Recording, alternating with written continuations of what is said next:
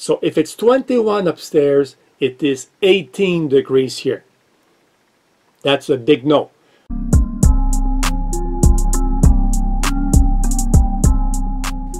Hello guys, welcome to my channel. Today I want to talk about 3D printing. I did a video about a year ago on my settings for Cura. At the time it was Cura 4.0 and now it's 4.5, but it's the same thing. The profiles are compatible. Now, I'm getting so many questions, I thought I would do an update. And in the past year, if you've been following my channel, you know that I've been doing a lot of 3D printing. One example is my Armadale ship here from the Australian Navy. That was a major project. Took me, I think it took 10 weeks just to print all the parts. I did the marble machine here. There's also a video on my channel about this little thing here. So as you can see, there you go. It's a very, very cool device. And now I did the castle. Now, I'm doing this video because, of course, you can play with parameters like wall thickness, infill percentage, temperatures, but there are two things that most people forget, and I want to cover these two very important parameters today. First of all, I want to show a quick time-lapse video of the printing of the castle. By the way, I'll put the file in the or the link to thingiverse.com in my video description. This is 40% reduction. So this is 40% the actual size of the file. This is what will fit nicely in the Ender-3 printer. So if you don't want to watch the time-lapse, just go forward by 1 minute and then I'll talk about my two important parameters.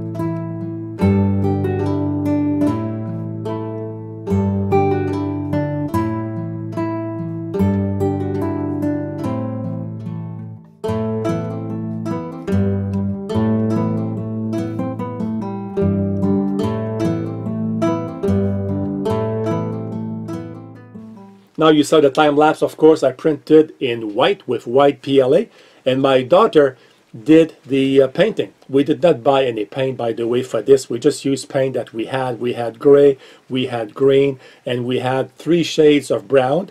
One is kind of a gold, so you can see here on the side camera what she did. She did a very good job, actually. So, my two parameters. Most people print with the Ender-3 and this standard here, the standard printing bed, okay, at 50 degrees. I found that if you set the initial layer print temperature 10 degrees higher, so 60 instead of 50, you get a much better adhesion that will prevent misprints and failure early in the print or late in the print when the nozzle is printing here at the top, because there is some friction, and if you don't have good adhesion, that happened to me when I printed my this thing here, my groover. I forgot the name. The grooving machine. You put a cell phone in here, and it actually dislodged or removed itself from the printing bed. So 10 degrees higher for the initial printing temperature. My second very important point is the room temperature. I am in my basement here, okay, and this is the winter. So we set the temperature at 21 degrees Celsius. I forgot in Fahrenheit, but 21 Celsius. That's the temperature upstairs. So if it's 21 upstairs, it is 18 degrees here. That's a big no. When I print PLA on the Ender-3 in 18 degrees, I get print failure. And I wish I get the parts, but I had too many. I had to do some cleanup. I had print failure of the hull over here because the hull is quite thin on the Armadale ship.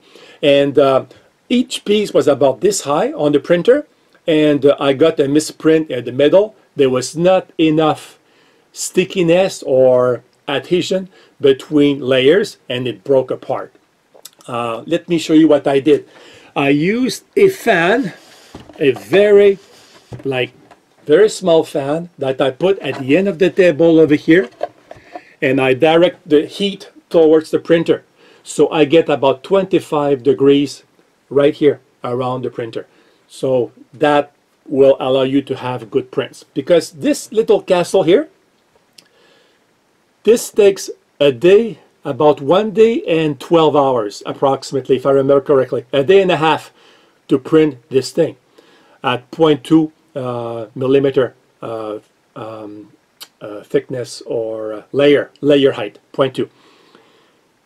So if something goes wrong, you may waste a full day of printing, and this is about a third of a spool of 1 kilogram. So you waste a third of a spool of your PLA.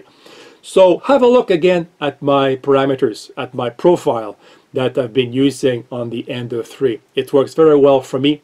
And remember the two things I just talked about, the initial printing temperature and your room temperature, and that should help with your 3D prints. So thank you guys for watching, and again, if you have any questions about 3D printing, about the Ender-3, I did do a few upgrades. As you can see, I printed a couple of things here. I have a aluminum feeder, so a few upgrades. So if you have any questions, let me know and I'll get back to you as soon as I can. Have a great day. Goodbye, guys.